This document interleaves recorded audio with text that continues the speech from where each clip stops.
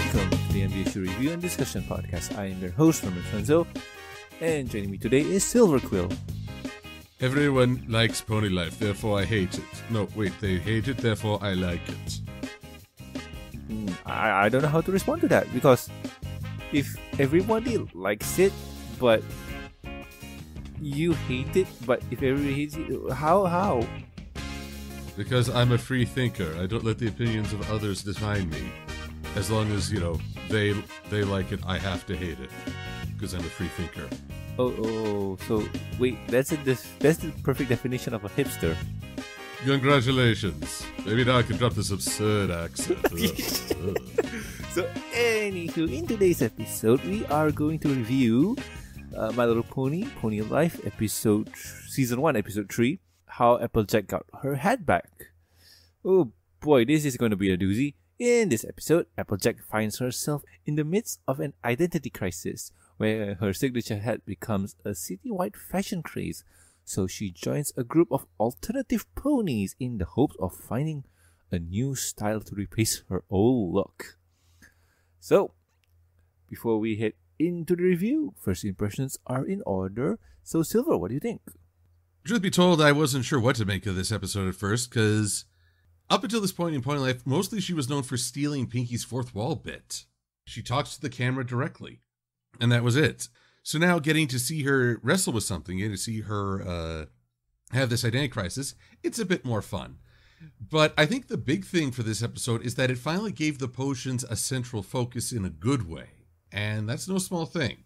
Mostly because up until now they've just been sort of sidelined, and yet they were one of the chief advertisements for this show. In fact, they were part of the toys. So it's like, okay, what's the big deal with these here potions? Lo and behold, here we go. It's also interesting to note that the hipster ponies, they dress like goths, but I feel like their mentality is more hipster. Hot on the heels of both, Bubbles and Dishwater Slog. These guys aren't that bad. They're not malicious, they're just Hipsters. Yeah, a hipster set. Yeah, but I don't know. Maybe there's an issue with them because their names are Derek, Matt, and Matt. Well, you know what happens when they take a painting? What? A matte painting. Oh god. But no, it's funny because they even highlighted in the episode where, we're trying to be we're different because we have names. I mean, it's different. Yeah, totally different. But they somehow managed to earn repeat appearances. Oh, really now? Yee. Much later on when Fluttershy is trying to sell the most cookies. Oh. So, we'll get to that eventually, I guess. Alrighty then. And as for me, this episode was... how to put it? It was not bad. It was really interesting to see that... Well, I'll just say this. It was really interesting to see that they are tackling a really not so easy topic to discuss or tell. Identity crisis is one of those things where it's not easy to deal with. Done wrong, it could spell disaster. Done right, it would be magnificent.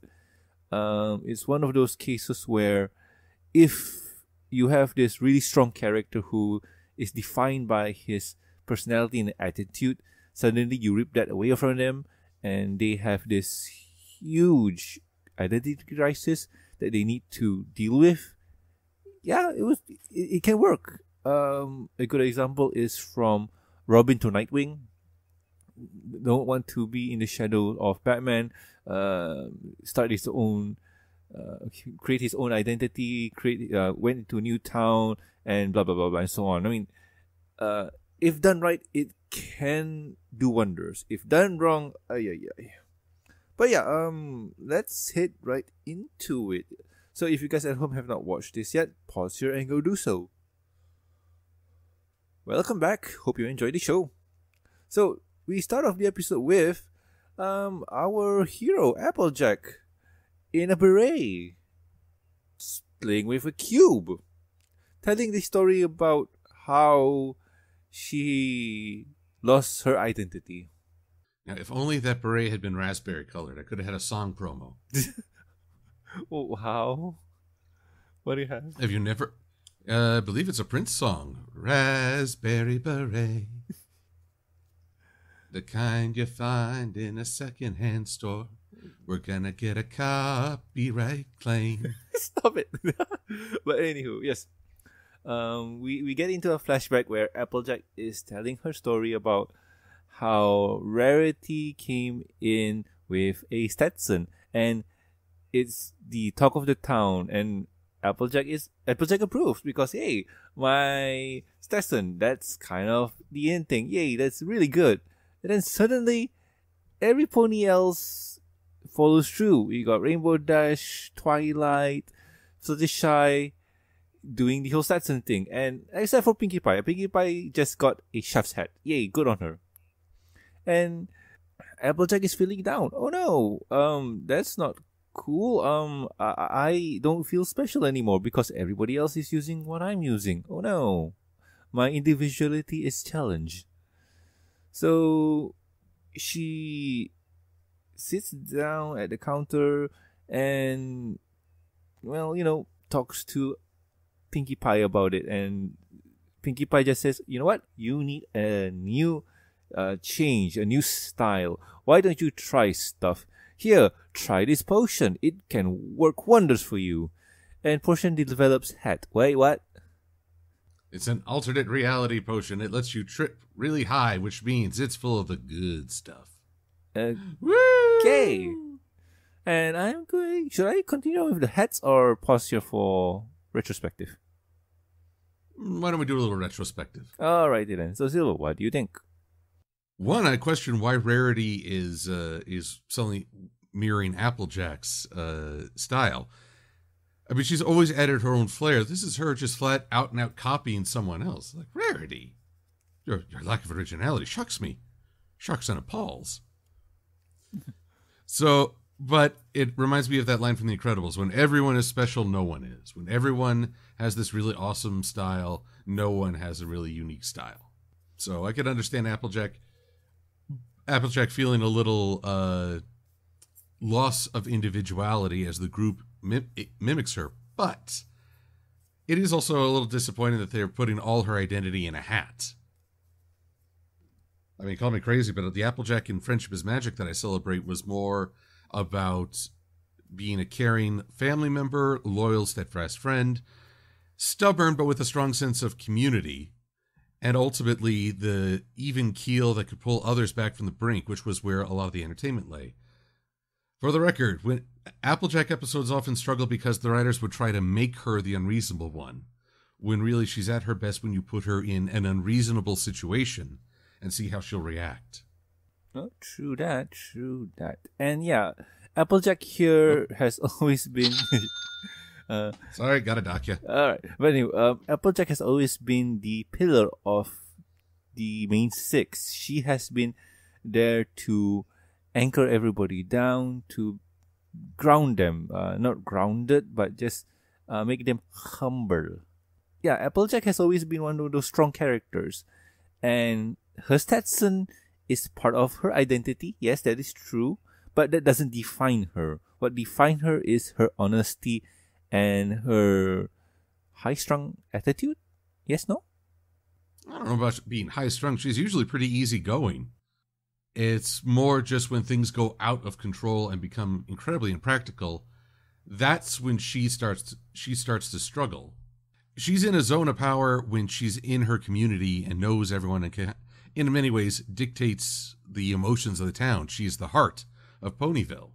And yet, when the town starts going cuckoo for Cocoa Puffs, suddenly she's losing her connection with her surroundings. That's why especially I love a My Little Pony comic where she has to go to City Hall and try to navigate it. Oh, yeah, that and one. Basically just goes insane. But I'm doing this a disservice. I mean, this is Pony Life, not Friendship is Magic. It's going to have different takes and in some ways different characters, even if they have the same name. True. That's one way to look at it. And yeah, the episode here right now, with how it's going, it's really interesting to see Applejack in this light. would I say that this is a good change? Or I won't say good change, but it's an interesting view of the character. One of the few things I noticed that she's not doing the whole fourth wall breaking gimmick in this one. Is it? Well, she is talking directly to the audience during her flashbacks. Man, with the advertising, I saw the fire truck scene dozens of times. It just kept coming up. So she is in some ways talking to them, but she's also while experiencing something. Yeah. But then she also talks to the audience when she's helping herself to some more cake. Yes. Minor then, not blatant, but it kind of fits for the episode. But anywho, let's get back to it.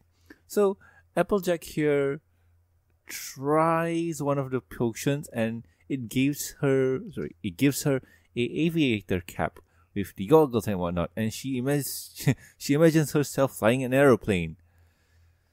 An aeroplane, mind you. Well, I mean, let's be honest. Pony life does rely more on technology than others. True. Oh man, it's one of those things where I cannot get used to it. Like, okay. Another pause here, because here's the thing. When I read fan fictions and whatnot, they try so hard not to break the rules of engagement or the rules of the universe and what the universe is giving them. When I mean universe, I mean the show's canon.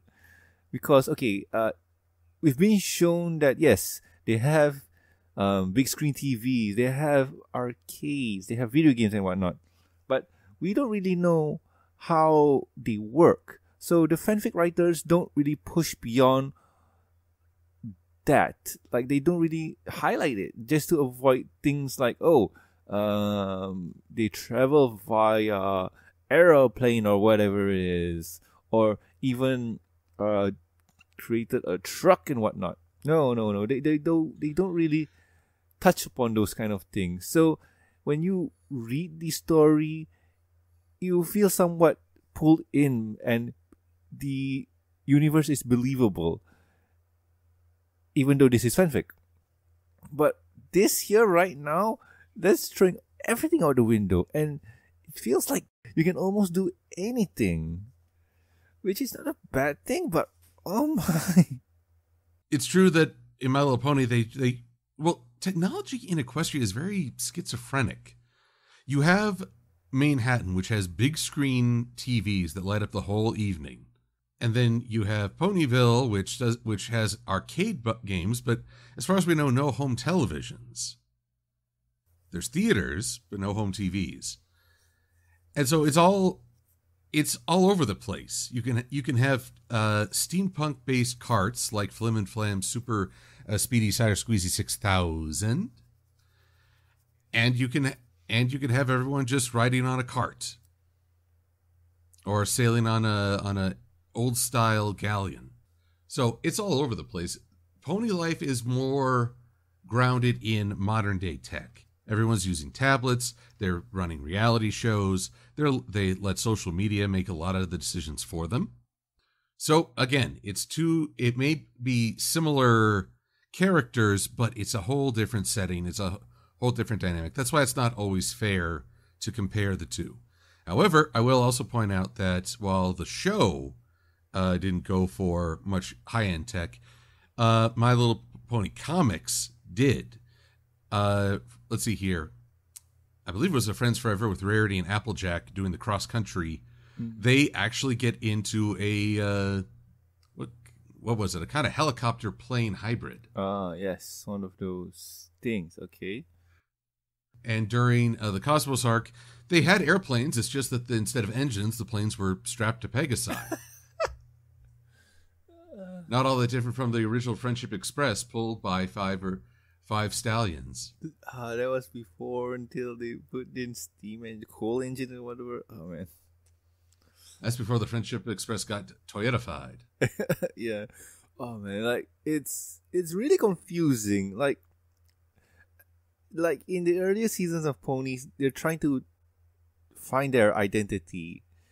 Once they got it, they're mostly solid, set in stone and whatnot. But man, let's carry on. Let's just blame Sunset on this, yay? Blame Sunset? Yeah, she's the one that introduced all the technology. Blame her.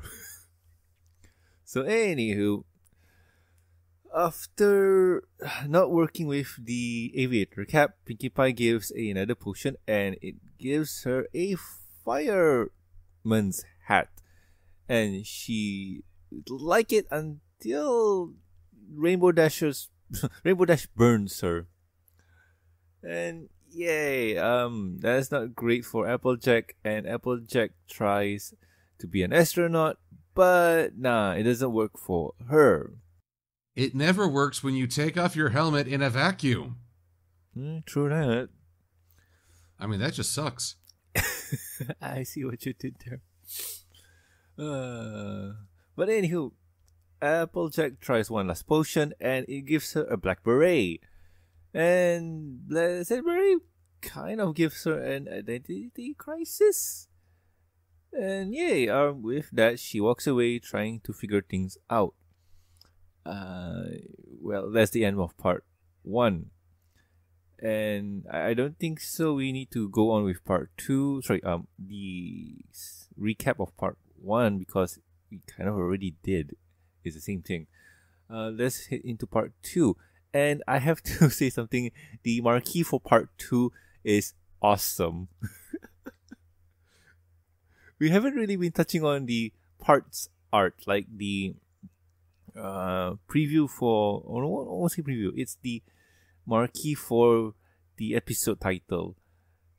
And this one I just have to point out because it's just showing a real horse, except it has Applejack's mane and it has an outline of a Stetson.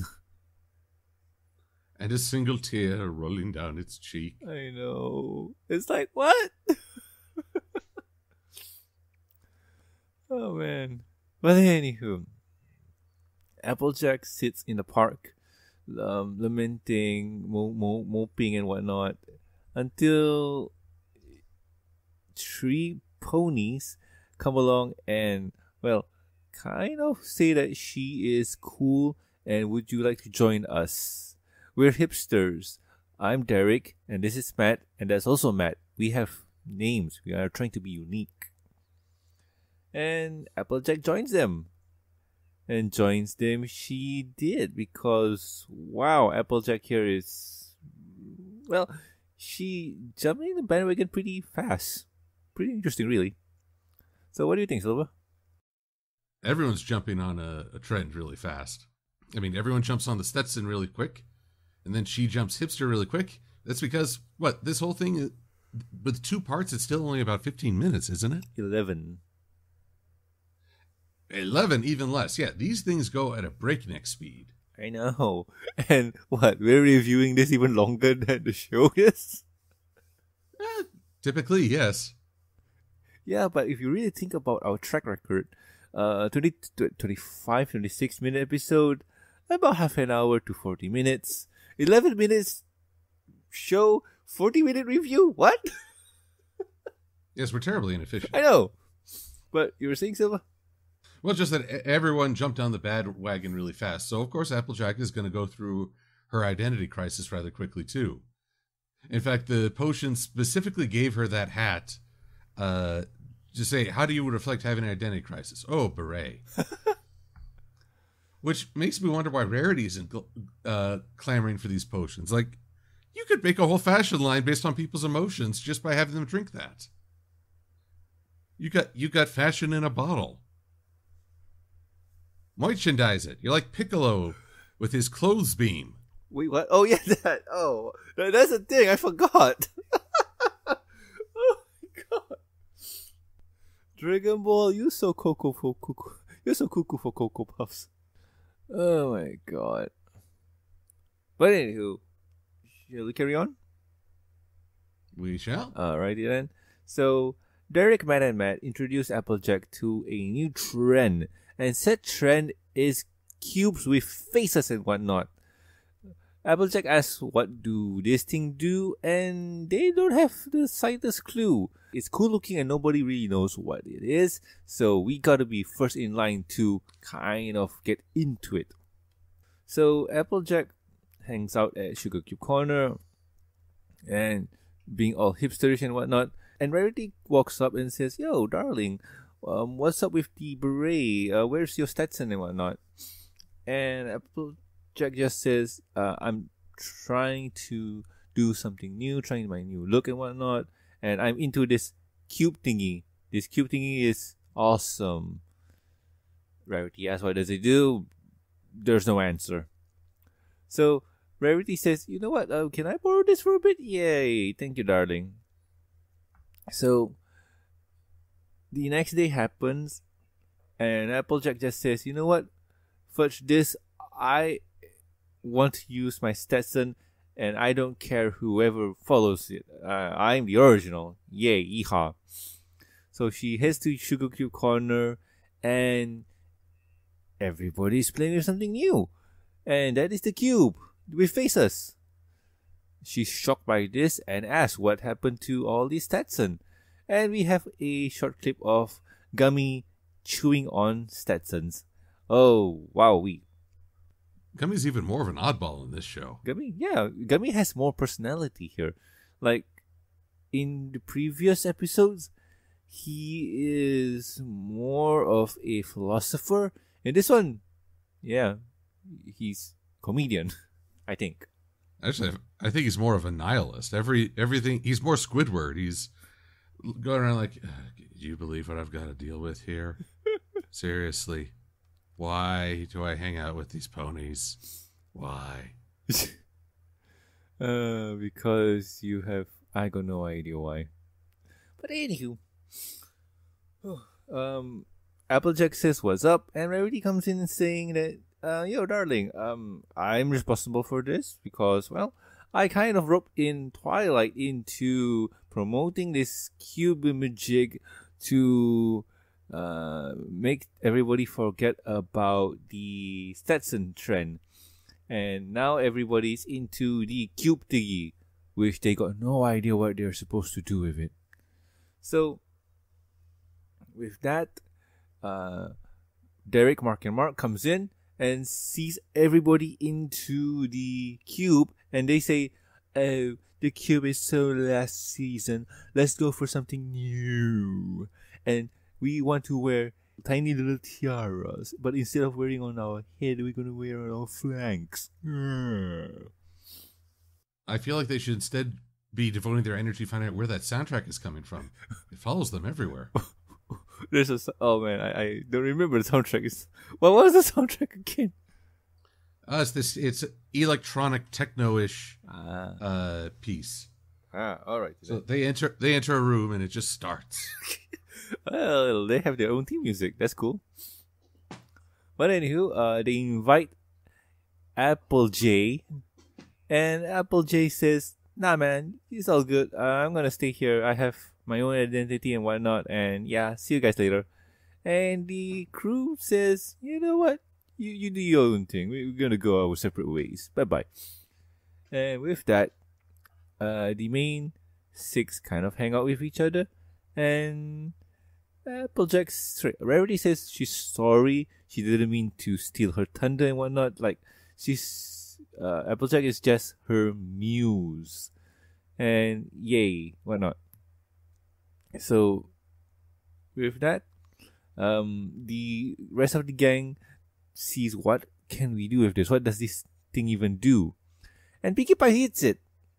What? Yeah, but you really should have that tested for toxins. I mean, is that safe to eat? Has this been tested by the FDA? I think not. But anywho, Pinkie Pie says, "Oh wow, this is the perfect thing for my muffin cake. What was it again? Stuff. Bakery. So this thing is perfect for what I need to add into my pastry." And goes off doing it. And the rest of the gang eats it too. And Applejack screams at the screen saying that, "Wait, we could have eaten this all along." And episode ends. What? Well, when they say all along, these cubes were only a thing for like the opening of part 1 and the last minute and a half maybe of part 2. It's like, so all along, it's just like, we hardly knew ye cubes. Well, what is that? Although I guess with the cubes we've come full circle. True, that's true. Oh, boys, but still, oh god. But anywho, with that episode ends. So, Silver, what do you think? Well, it's a funny vignette. Mostly, I think the real appeal lies in seeing Applejack's imagination as she pictures each career, or that is her new identity, and then has it just literally blow up in her face or die by asphyxiation in a vacuum. So I think that was the most fun. The hipster ponies, this is what I mean when I say they're not jerks. Applejack decides to go with her Stetson, and they are just like, okay, have at it. They don't denounce her, they're not looking down on her. It is a little sad to see them give stuff up right away because it's popular. Has a very artificial feel to it. That if you dislike something, or if your identity is disliking things that other people like, just by default, then that's not the real you. That's a persona. And I'd rather go for authenticity. But these guys want to do something countercultural. They want to try wearing crowns on their flanks. Okay, good luck with that. I hope you have good balance. And later on, they will be fine with wearing vomit. Oh god, there's something. Oh god. Oh god. Hey, I didn't say they were hygienic. Maybe that's part of their counterculturalism. Oh god. But one of the few things that I noticed that Derek, Mark, and Mark, God, they're memorable. God, oh god, they're memorable. But anyway, Derek, Mark, and Mark are not jerks. They're the first new characters that are male that are not jerks, because previously we have dishwater, and Bubbles, and they're jerks. They're huge jerks. And like Maddie mentioned to us, new characters are introduced, automatically they are jerks. And with this one, they're not jerks. They're kind of chill. They're doing their own thing, so that's something else. Anything else to add, Silva? Well, maybe a quick tirade talking about the idea of counterculturalism, because a lot of movements do gain speed because they are countercultural. They defy the norms. They shock people out of it. And that's not a bad thing. I mean, the funny thing is that often a countercultural movement, if it gains enough momentum, becomes part of the culture at large. So if the goal is to defeat the culture, you usually end up getting assimilated by it. That's cruel irony. But with hipsters, it's not even that it's an identity. A countercultural movement has a problem with the current culture and works in opposition to that to create something new. You know, if I don't like this, here is the alternative. What these guys are doing is basically hopscotching and never really fleshing something out. They're just doing it to be different, which is not necessarily an identity. It's more a means that you're stuck in a loop.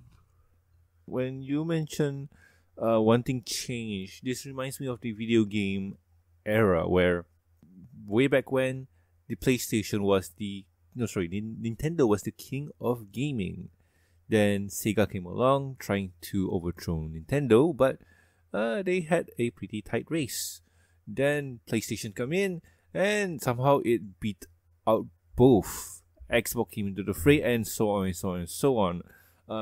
Right now, I'm guessing there's a split of a 50-50 trend where people are into the PlayStation and Xbone. Honestly, after the Xbox One, I'm in no rush. I'll probably get a PlayStation 5 once there are 5. Yeah, see, they at least are consistent with their numbers. Yeah. Oh God. See, they're not being countercultural with their numbering. Thank goodness. Oh, if you want to get more confusing, like the new Xbox name is going to be the Xbox Series X. Xbox Series X. Yep. Are you sure you don't want to throw in one more X so that you can make it either a underperforming action series or a burlesque show? Oh man, I don't know. Like the only reason why they didn't go for Xbox 2 is because at the time PlayStation 3 was coming out, and they didn't want to look weak to the PlayStation, so they put in Xbox 360, which kind of backfired on them when they wanted to do the Xbox One, because what? Plus, what do they do with versions 2 through 359? I don't know.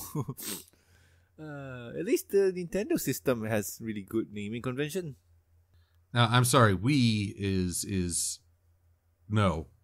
That's what you do in the bathroom. I think there's a meaning behind it in Japanese. I don't know, but still, the Wii U was just silly. Okay, well, that's just Kung Fu Hustle. Wii U, Wii U, Wii U.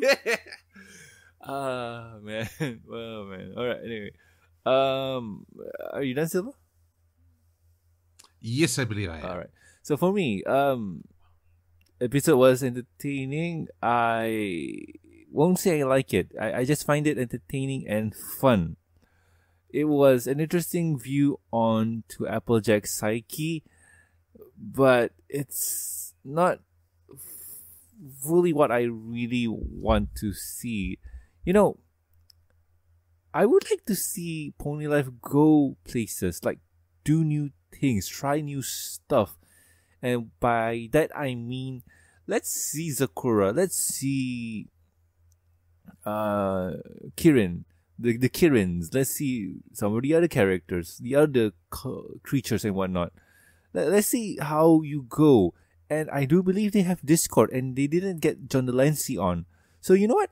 Let's get Fizzlepop in. You know, let's see those characters that are really stupidly expensive come in here and just do stuff.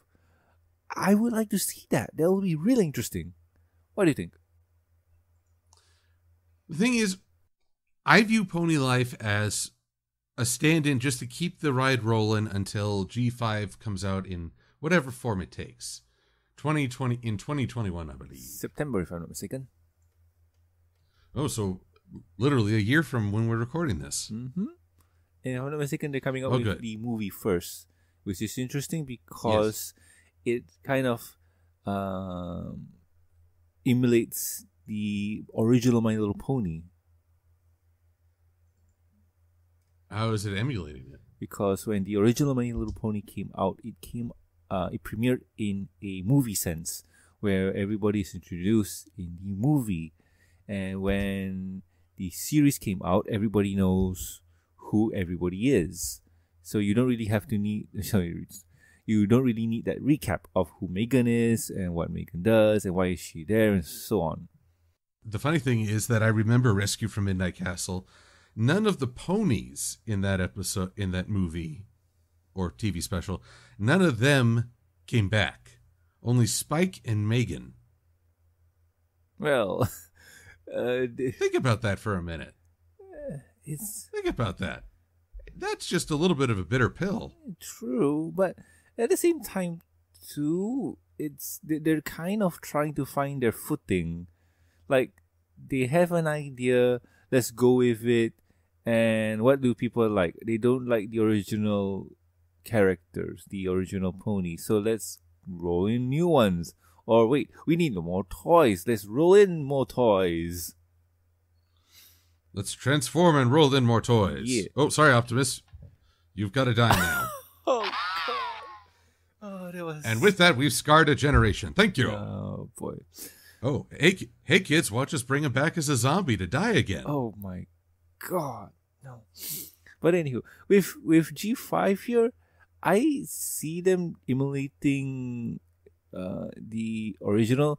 And you know what? I can't wait to see what they do, because it's a new generation. It's going to be all in 3D. And with the advent of technology and how far 3D animation has gone, I can't wait to see it. Because we have Miraculous Ladybug, and that is not bad animation. there's more other animated series. The 2016 Teenage Mutant Ninja Turtles. That was not bad. Well, it depends on your Ninja Turtles. I mean, there's a whole legacy there. True. But anyway, let's wrap it up. I think I gave my point of view. I want to see more stuff, especially with more creatures.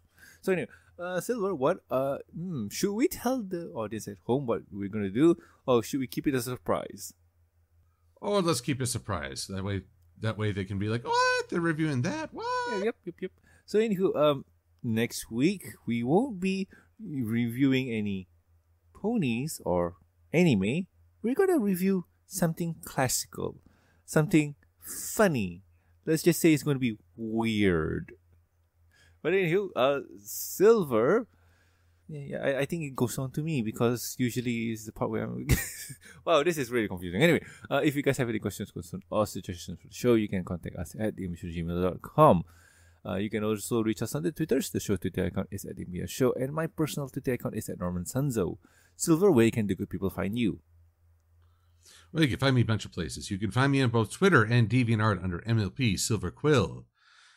You can support my videos on Patreon or over at Ko-fi. Not a lot. I don't know if a lot of people know about Ko-fi. Patreon is really for the videos. Ko-fi can be for everything else. If you've enjoyed comic reviews, Pinkie Pie Says Goodnights, which are on the DeviantArts, and all that good stuff, you can throw a little change my way. Change! You got change! Oops, spoilers. Yeah. But anyway, folks at home, do try Ko-fi out. Like, Ko-fi is a place where you can give $3. Is it a one-time payment or a monthly payment? I don't really remember. It's really a one-time thing. Yeah, if you want to support or if you just want to give some change, you can do so at Ko-fi. It's pretty interesting. The MBS show has one, but it doesn't really work out. Oh well. And you can also find me on YouTube. Do a search for After the Fact of Silver Quill. There you'll find me. And as we are back in with the comics on Wednesdays, I will post reviews and editorials on Equestria Daily. Yep. And, well, the comic hasn't been out for a while now because of the pandemic, but now it's getting back on track. And, wow, we have strong comics here because we're season 10, then Transformers. What's next, Silver? What's next? Well, I don't know. My Little Pony meets the Inhumanoids? What? I'm just throwing it out there. I mean, once you have Transformers and My Little Pony, the sky's the limit on crossovers. When you think about it, right? My Little Pony crossover with Transformers is a stretch. So, now that happened, you could have anything. My Little Pony meets G.I. Joe. My Little Pony meets Magic the Gathering. Oh my god, that'll be awesome! Well, technically, My Little Pony has met Magic the Gathering. True, in a card form. Yes! And Transformers has also met Magic the Gathering. You know what? This works. But anywho, if you guys... Sorry. And also please subscribe and rate us on iTunes, YouTube. Don't forget to press the bell icon to stay up to date. And Stitcher Radio. And also like our Facebook page. You can also catch us on ponylive.com. Links will be in the show notes. If you'd like to support the show, you can do so at patreon.com/MBS show. With every support, you get a week's early access to review and discussion podcasts, exclusive and deleted content, and a huge thank you from me. Talking about thank yous, I would like to thank Lucky Knight, Jeffrey, Tristan, and also myself. Thank you so much, guys. You are great. So anyway, I have been Norman Sanzo. I am the Silver Quill. And we'll guys catch you next week with another fun episode of the MBS show. See ya. Goodbye is so pedestrian. Instead, I'm going to say farewell. Music is also overrated and cultural, but whatever.